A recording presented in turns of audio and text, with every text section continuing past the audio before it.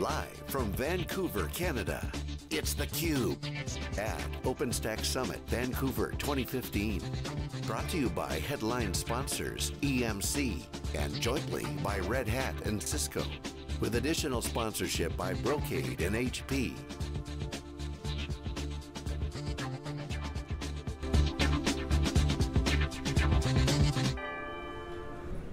And we're back. I'm Stu Miniman with Wikibon.com, here with SiliconANGLE TV's live continuous program from OpenStack 2015, beautiful Vancouver. We go out to all the big enterprise shows, help extract the signal from the noise, and one of the key themes we've been digging on this week is really talking about the stability of the code, the maturity of the code, and networking is really at the center of that. Joining me for this segment is Ken Ross, who's the Director of Product Management with Brocade. Ken, thanks for joining me. Yeah, thanks for inviting me. All right, so Ken, your first time on the program, can you tell our audience just a little bit about your role at Brocade? Yeah, so from a product management perspective, I look after the network management. We have a number of cloud orchestration initiatives as well, so that gives me a good perspective across the whole company. And I think what we're doing with OpenStack is getting really interesting. Yeah, so Ken, I've worked with Brocade for a long time, for 15 years. We were talking off camera a little bit, people when they think of a company often aren't thinking about, oh, here's the cool new thing that you did today. They remember like, oh, I remember, 15 years ago when Fiber Channel was rolling out and doing that. So, right. Brocade's got, leadership in the Fiber Channel market, but, really a transformation in the company. Very big presence here at OpenStack and a lot of software people. Can you talk to me a little bit about, you span kind of some of the old and the new. How does that play out? Yeah, I think you're right. A lot of people think of Brocade as the Fiber Channel business, but really we've put a lot of investment into the IP side. So a number of initiatives that we've got going with our virtual router, the NFV space, and then also on the IP fabric space as well, and that's actually starting to get some good traction. So really a lot of our emphasis, particularly when we're dealing with OpenStack, is in addition to the Fiber Channel piece, looking at what can we do from a plugin perspective, covering both our fabrics on the IP side, as well as the software-defined networking function and what's going on with that telco space. All right, can you give us a little bit of a high level, where does Brocade contribute to OpenStack, any speeds and feeds, how many people, how much code, and the like? Yeah, we've spent probably the last couple of years involved in OpenStack. We started with our IP fabrics and the Fiber Channel fabrics. We've been broadening that out now, particularly with the vRouter integration. So a lot of initial work around plugins to cover all of our product lines. And with the Kilo release that's just come out, we've now basically got that in place across all the product lines. Now in addition, we've been contributing from a community perspective, really as you'd expect on the networking side, into Neutron, where we see some issues that need to get fixed that tie in with our product lines. We've also contributed in the Fiber Channel SAN zoning piece, and that's started to pick up with our OEM partners. So one of the things that we're doing here this week is really starting to dig into what other community and projects are worth us really starting to look in and trying to further the progress. Things like Congress, again, kind of focused around the neutron space.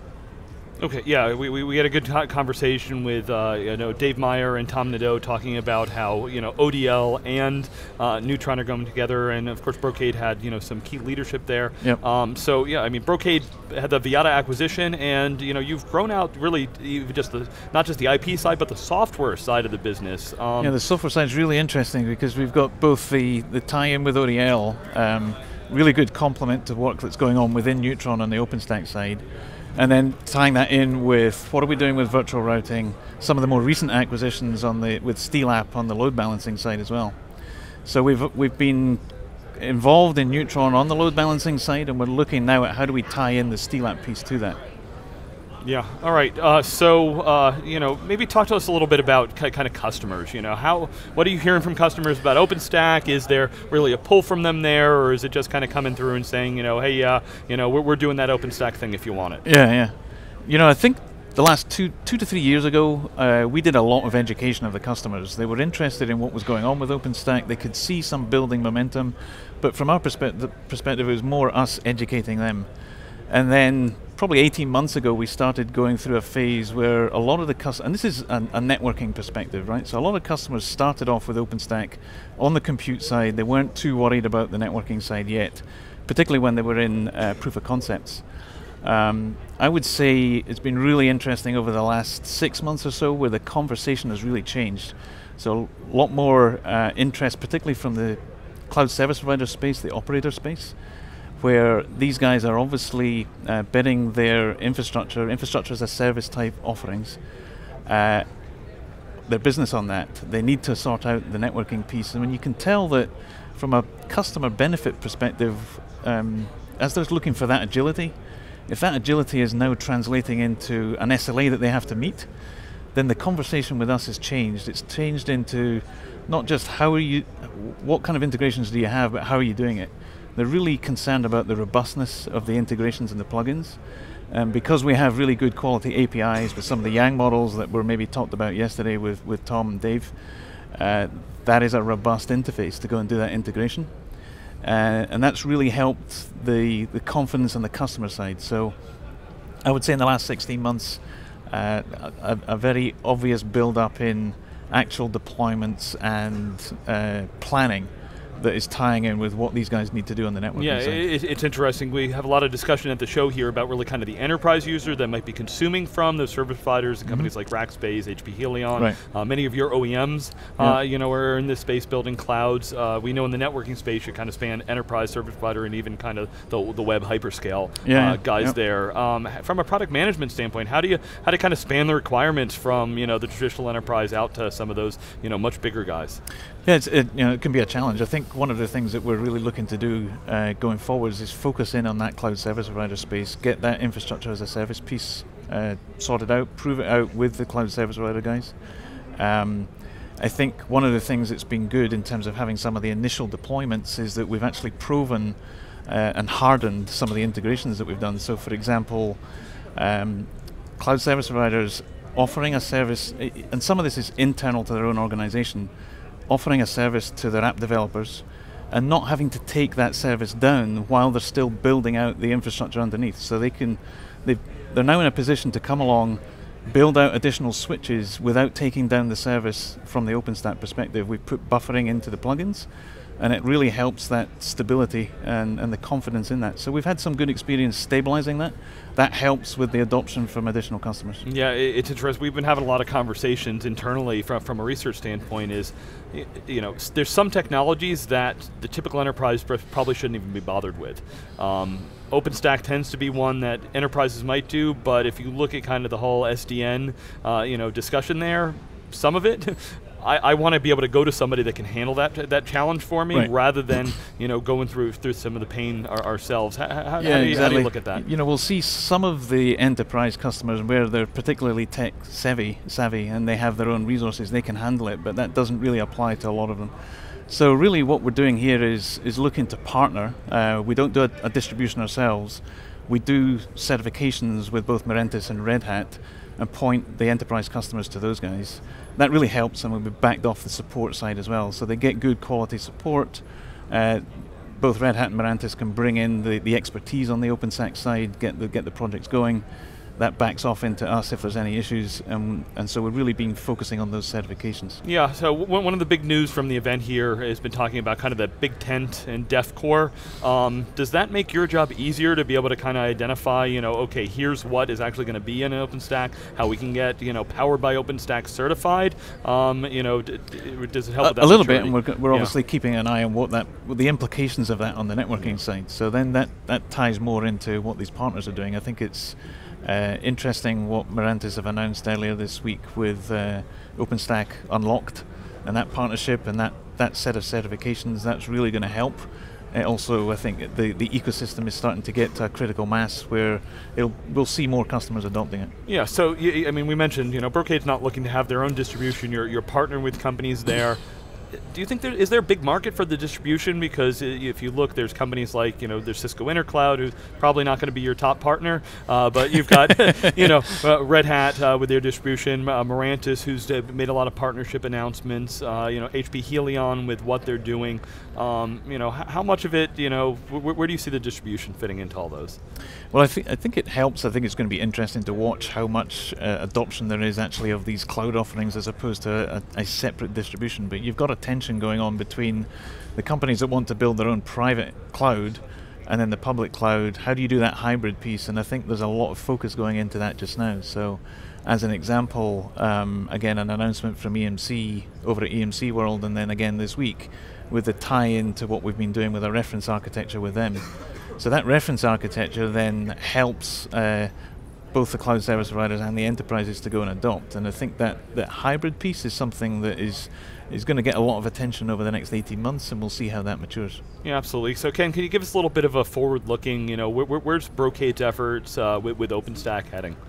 Yeah, so one of the things we're doing this week is just digging into what are the most obvious areas to go and invest in. I think one of the drivers that we're getting from those cloud service providers is really looking at how do we start taking this to the next level in terms of scale. So how do we scale out? We've done some hardening in that area.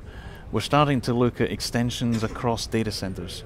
So we've got a involvement here with the community on the VXLAN gateway work. Internally, we're kind of looking at how do we expand that to leveraging VXLANs in a layer 3 fabric across data centers. That's an area where we're expecting to do a lot of proof of concepts over the next 6 months. We'd like to see that brought back into the community, and I think that's one of the key areas. There's a number of others tied in with the NFV space, what we were talking about earlier on with the virtual router, looking at partnerships there and what do we need to do tied in with the architectures coming out of Etsy with the Mano specs. And then I think lastly, increasing or building on what we've done in the storage space into customers that are looking at dedicated IP storage networks, and how does that tie in with OpenStack. So we've got a couple of guys here just digging in as part of the design summit, looking into that space as well. So yeah, so I have to ask you about the containers piece, because in the keynote this morning, where's the future? Well, we know containers is going to be a big piece of it. Networking's been a bit of an open question. Docker made a move to buy Socket Plane. If you look at CoreOS, one of the cool projects that I think is amazing that they did is called etcd, which in many ways, I think it's going to give some of the value that we've been talking about from SDN. To be able to manage multiple devices, be able to have them kind of managed separately. What's Brocade's take on kind of the container space? Are you guys partnering with kind of the Dockers and CoreOSs of the world?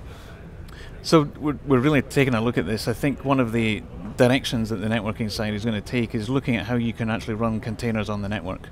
That opens up some new applications. The speed at which you can actually do that will definitely help in terms of the difference between that and the VMs.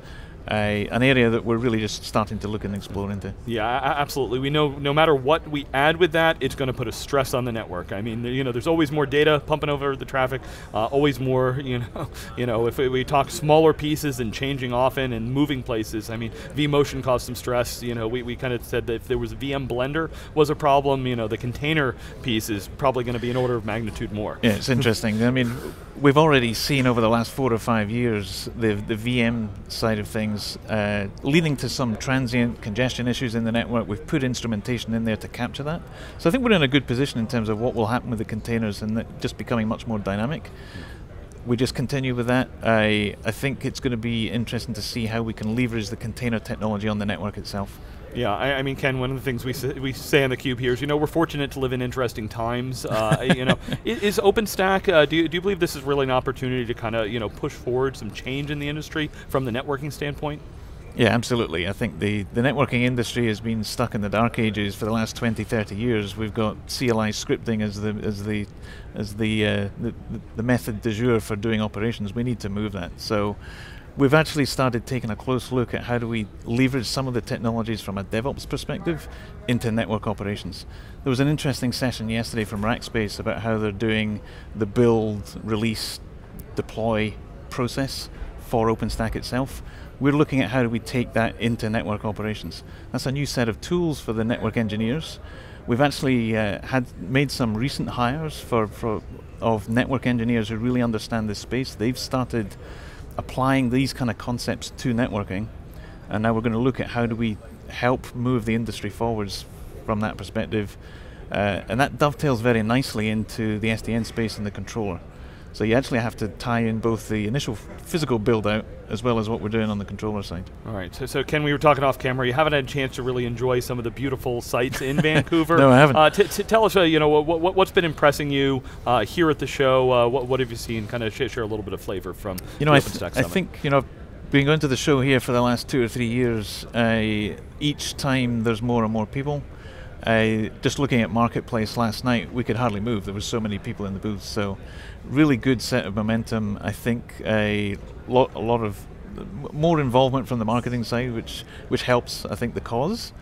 We have to have that tied into actual deployments, and I think, as I said earlier, just the last 6 months where we've really seen that starting to pick up makes a big difference. We can see the engineers are really happy that they've seen code that they've deployed into or upstreamed into the community starting to get used. So exciting times. Yeah, it's interesting. The booth crawl last night, there's so many shows you go to, and it's like, all right, everybody lines up for the beer and then kind of talks on the side. There were a lot of really good discussions talking, with the beer flow. Yeah, there was. I think, it was interesting actually, even just talking to some of the channel guys now. They're actually gearing up with the right kind of resources to start helping us do some of these deployments. Oh, boy. So yeah, you bring up, talk about the channel, because one of the criticisms we've had in the industry is it's a little bit slow to adopt certain people. If I look kind of in North America, I'd say I'm generous to say 10 to 15% kind of really understand how to leverage cloud. Yeah. Do they have a service to be able to help justify what do I do with AWS or Azure or service providers and the like?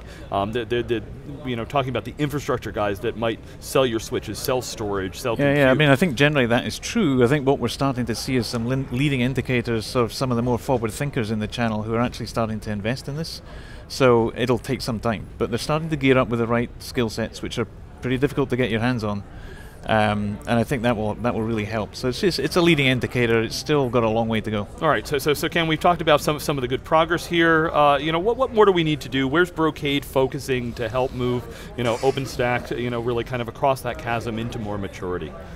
Well, I think we're beefing up what we do, these certifications that we do with the partners. I think this is going across both our OEM partners, so we're working pretty closely with HP, EMC, and IBM. We tie in with Red Hat and the Mirantis guys. We've got a much broader product portfolio now that needs to go through those certifications to make it easier on the consumption side. And then we're beefing up, as I said, both the professional services and some of those partners to help get that pushed out in the field. So a lot of investment, really more from a go-to-market and deployment side, whereas up until now it's been more on the engineering side. All right, well, Ken Ross with Brocade, really appreciate you coming on theCUBE, sharing with us your experience over the last couple of years and how far we've come and the next step we need to take. We'll be right back with lots more coverage here from OpenStack here in beautiful Vancouver. Thanks for watching.